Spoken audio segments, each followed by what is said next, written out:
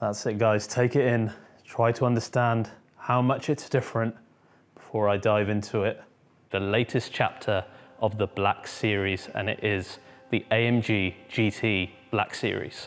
I'm still shaking too. I too lost my breath when I first saw it. There were giggles, there were all sorts of emotions coming out when I saw what the final version of the GT Black Series looked like. None of the camo car pictures that I saw or that I showed you guys in the previous videos really does the presence of this car justice.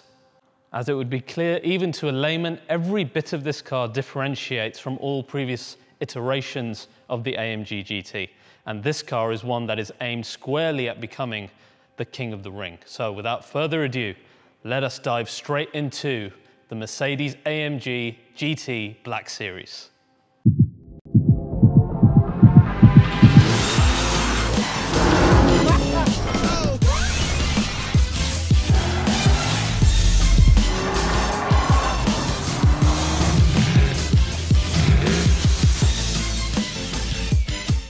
This is what the love of cars is all about, and specifically the love that AMG addicts have for their cars.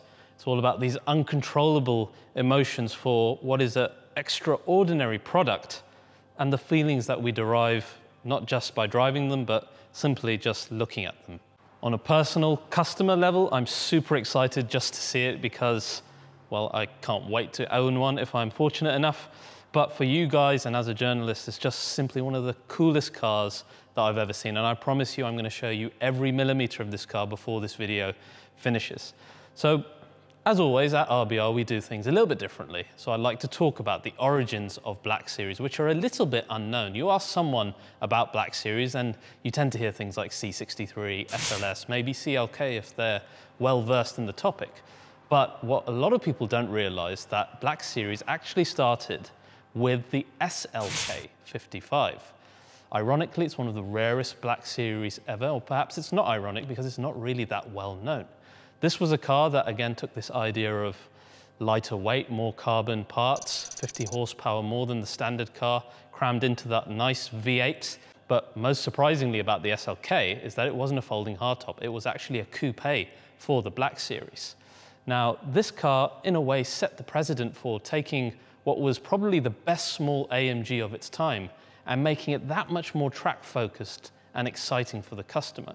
Of course, there were many more iterations, well, not many more, just a handful of iterations of Black Series that followed thereafter, and they all followed this same theme. The Black Series name has only been reserved for the most dynamic of standard AMG cars. The ones that really come to mind for me are the SLS and the C63 Black Series, two cars that really took a lot of learning from GT3, DTM racing, etc. that AMG has a lot of experience in and brought them onto road cars, focusing on things like aerodynamics, lighter weight, use of carbon, more power, and of course, a really emotional design. But then when you look at the AMG GT family, you kind of realize that those things have been handled by models already in that family. Now, the GT started its life in 2014 with the AMG GTS.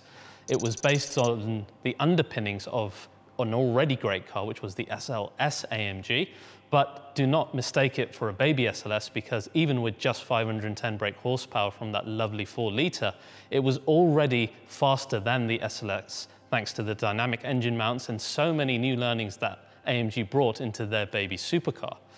This was quickly followed 2 years later by the most infamous AMG GT so far, and that is the AMG GTR, aka the Beast of the Green Hell.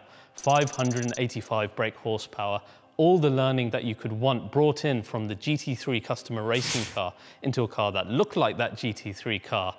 It had rear wheel steering. We had extensive use of active aerodynamics. We had 9-stage traction control in that car. And again, more use of carbon fiber like in the front fenders and in the roof. So the Beast of the Green Hell was born. And when you compare the percentages that the GTR in its standard form increased the potential of the GTS, you see that the numbers are very similar to what this SLS Black improved over the standard SLS. So it seems to be doing the same job, as I said, as the Black Series. To compound this further, after this, we had the GTR Pro. No more power, but a real focus on making the car even more track-worthy with high attention on aerodynamics and on the suspension of the car to make it that much better going fast on the Nurburgring, as proved by our friend Mauro Engel. Like the GTR pulled information from the GT3 car, the GTR Pro pulled learning from the GT4. Again, this is the method that Black Series worked in the past. But almost like the coming of a Messiah, I always believed that the Black Series would still come. I always said it to you guys, and you true believers knew it as well. So today, here we have it, the AMG GT Black Series. It came, I told you it would, but then how do you better an already phenomenal car? Frankly, the GTR was the best car that Mercedes had ever made, and the Pro made it even more focused. Is this like a Black Series Plus now? So let's dive straight into it and talk brass tacks. The power, 730 brake horsepower, makes this, ignoring the Project One, the most powerful AMG ever. We've also got 800 Newton meters of torque, 100 more than the GTR, and a hugely improved 0 to 60 of 3.1 seconds from this front engine car is seriously impressive. Now, when we compare that 730 to the base 510 of the AMG GT, or even the standard GT underneath it, we can see that the percentage difference between the two is much larger than what Black Series has done before. So like I said, this is almost like a Black Series on top of Black Series, a furthering of this AMG GTR potential to something that we have never done at AMG before. Now, what powers this car? The engine is an extremely exciting thing. It does share codename with the GTR engine. In part, it's the M178BS Black Series designation. But from everything I've heard about this engine, it is essentially all new for the application used in Black Series. And luckily, it really looks all new as well. Now, the biggest difference in this new engine is going from a cross-plane crankshaft to a flat plane one. This is what they look like compared to each other, and generally, flat planes are used in order to increase responsiveness of the engine. AMG said adding power to the engine wasn't the issue. The issue was trying to make it as responsive as possible.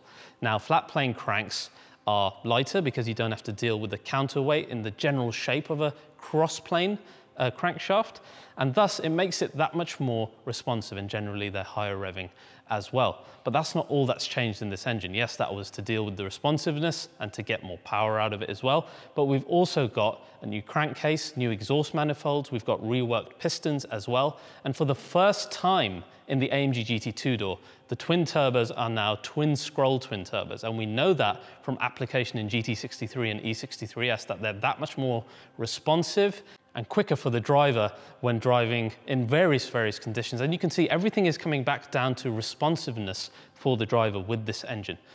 And again, can we just look at it and just admire how brilliant it looks? It almost looks like it's got shark fins on top of it. So as we can see, hardly anything shared in terms of the engine with the AMG GTR. Now that all links to the 7-speed gearbox, which is a good thing because it's a great gearbox, but this has been reinforced to handle the 800 Newton meters of torque. It's also held in place by carbon fiber. This all flows through, again, carbon torque tube and in a completely new exhaust system specifically made for the Black. Gone is the titanium exhaust system of GTR, again, not sharing that element with that car, and it's been replaced with a lighter, thin-walled steel exhaust system, which is finished with those gorgeous round tips.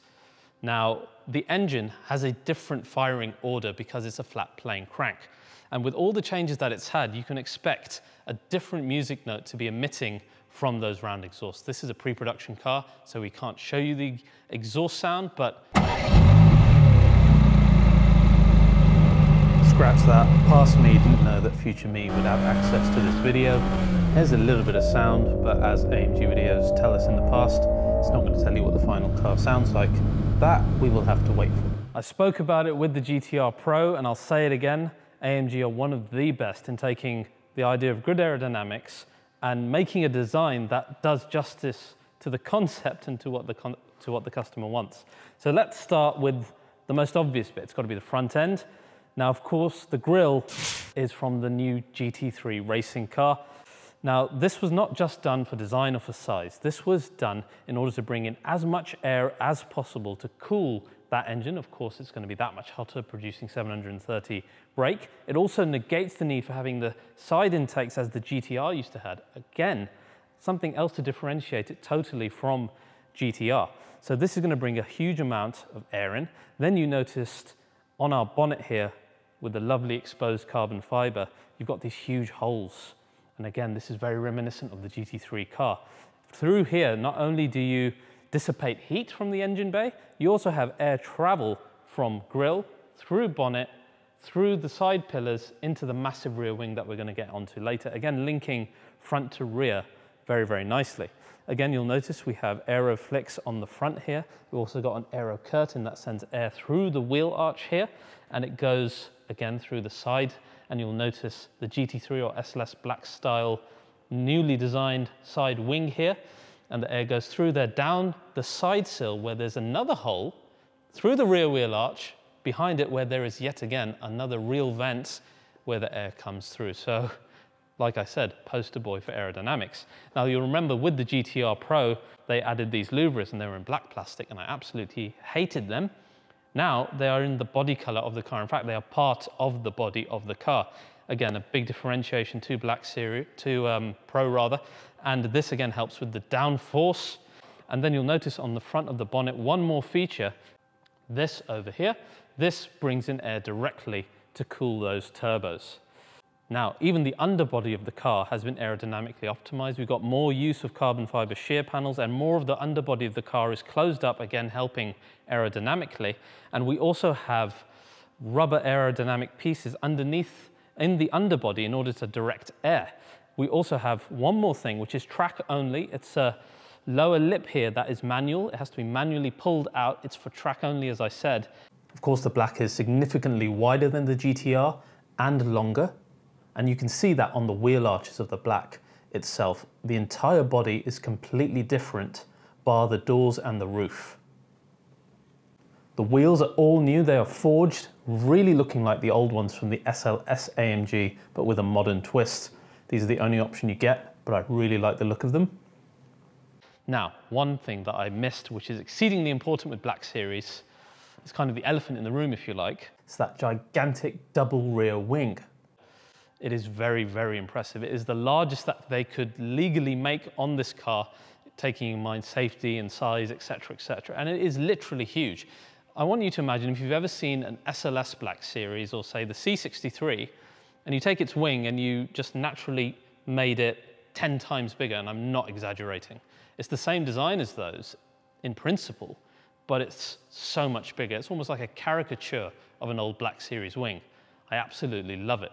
Now, this is a two-stage wing. Two stages of that are manually adjustable, as we found in Black Series in the past, but it's got one more fun feature, and that is active aerodynamics. There's a little panel on the top wing that moves up to 15 degrees, depending on driving conditions. That can be moved inside the car with the button as well.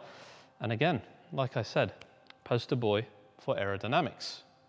Now, a quick note about materials used. As with Black Series in the past, despite what was done on GTR, there is still weight saving going on in this Black Series. So first of all, we've got further increased usage of carbon fiber. The GTR already had the front fenders in carbon fiber, we had the roof in carbon fiber, which this continues.